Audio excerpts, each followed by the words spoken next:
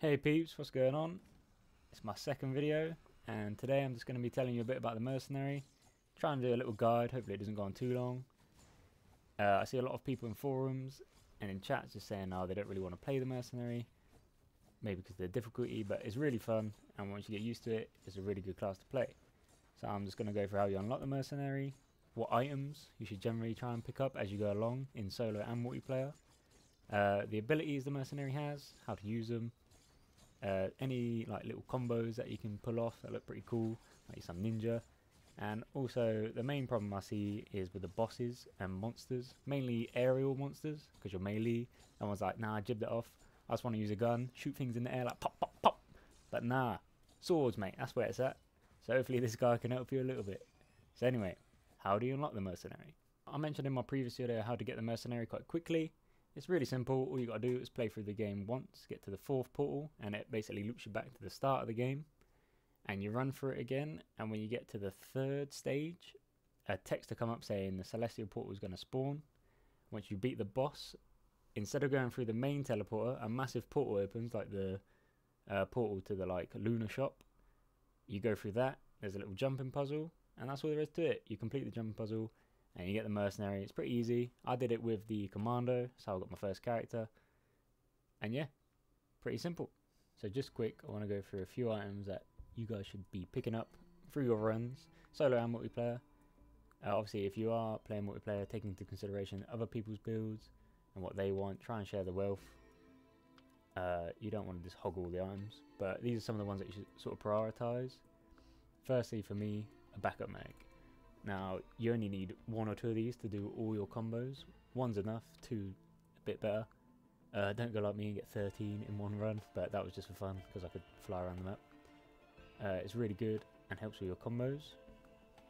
Nextly is survivability. Early on, you have a lot of issues because you have a pretty bad health pool and you're melee, so you're always in the fight.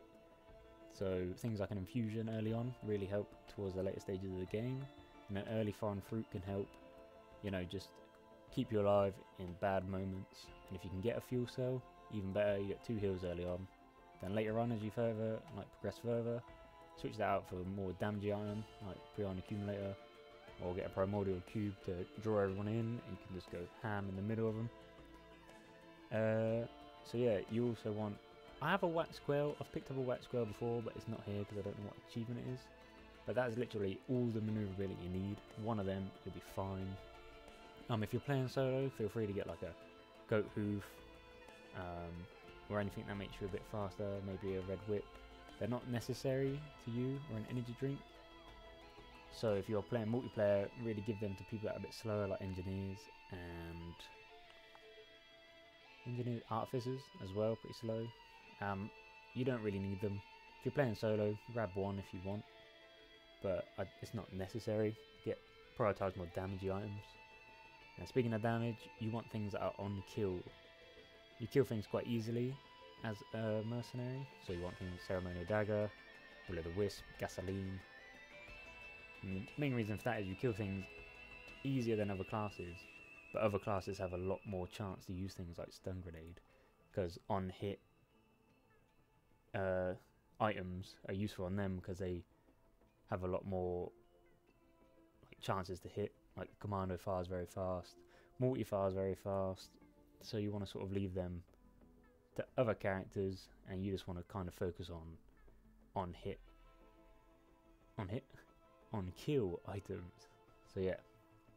And then also, if you can get any, like a Frost Relic, you're really close to everything anyway.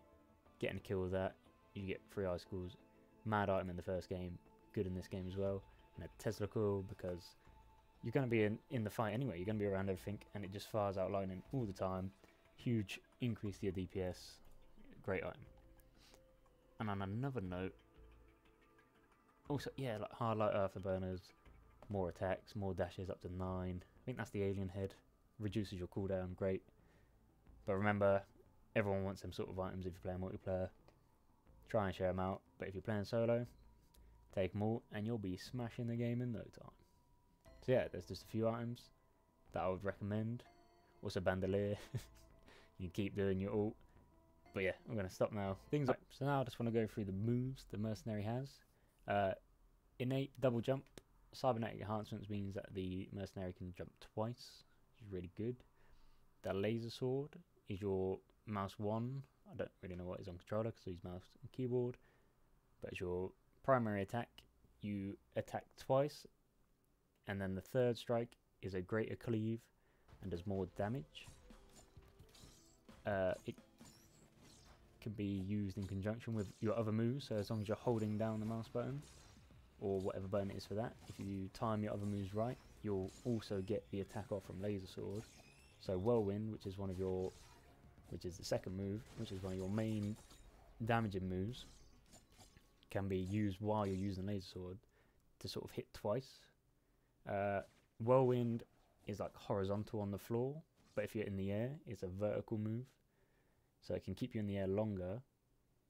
I usually use it when I'm in the air because it's easier to land all the hits. When you're on the floor, sometimes you sort of wildly spin out and can miss, so I prefer it in the air.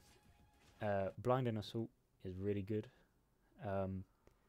It can literally hit aerial targets and kill them pretty much in one hit, depending on your difficulty, and then you can use it another 2 times as long as you keep hitting an enemy. So you can dash up to 3 times and just keep hitting enemies with it. Next is Eviscerate. Eviscerate targets your nearest enemy and does 110% damage repeatedly, as I'm reading here. You're also invulnerable during that duration.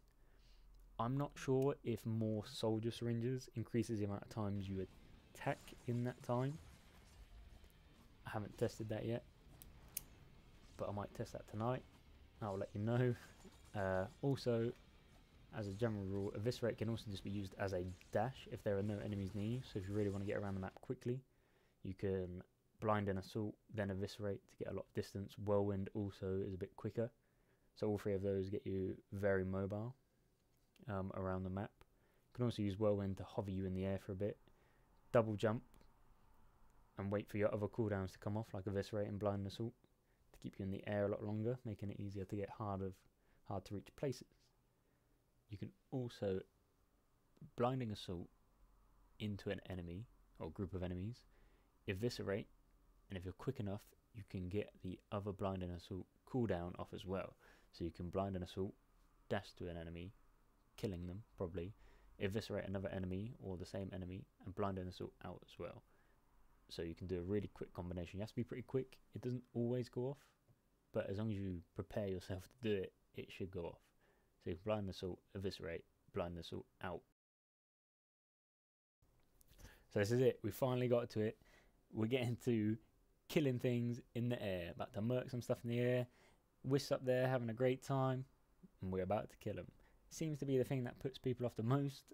I don't know why, because it's so fun being in the air, killing everything in like one shot, and it's really easy.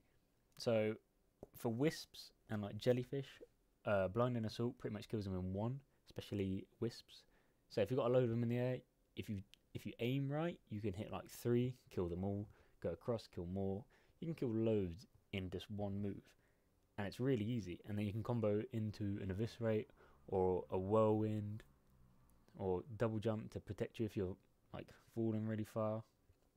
And then bosses, like I thought jellyfish would be a pain, and it was to start with, but you can stand on the jellyfish on Wandering Vagrant's head, the boss, the jellyfish boss, Wandering Vagrant. I think that's what it's called.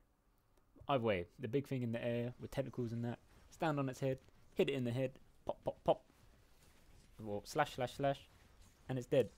Easy. It's so easy. And then when it does its big build-up move, where it's about to like explode, just tap Eviscerate, you'll dodge the attack, and you just stay on top of his head and keep hitting it. Easy. Magma Worm. Easy. Bang. Dead. All you gotta do, Eviscerate. That's an easy way of doing it. It takes a while, but you just keep eviscerating. Eventually it'll die, you take no damage. But the easiest way, if you can aim it right, it takes a bit of practice and it's quite difficult. If it's coming down at you and you just Blind and Assault through it, you do a mad amount of damage. That thing is dying, it is dropping, that ain't no worm. I don't know what I've said anymore. Stone Golem, easy as well. It's not really a problem. You can also stand on his back, that I learned the other day. Don't know why you want to do that. But yeah, if it uses its B move, eviscerate, dodge it. Keep going on about your slashing, fine. Honestly, things in the air, they're not a problem for a mercenary. A bit of practice, you'll be great. You'll be smashing them out in no time, doing monsoon runs, 9,000 minutes, boom. Big check. But yeah, guys, hopefully this guide has helped in some way. I really enjoy playing the mercenary, definitely the character I've played the most so far, and did in the first game as well. This was a rush guide. I would like to do more or a bigger guide, but sort of ran out of time, and also I don't really know how to do this editing thing and all that, so it's a bit of a mismatch, but hopefully as long as you got a few pointers out of it that are going to help and make you want to play it more, then my job is done. Anyway guys, see you soon hopefully, in good health.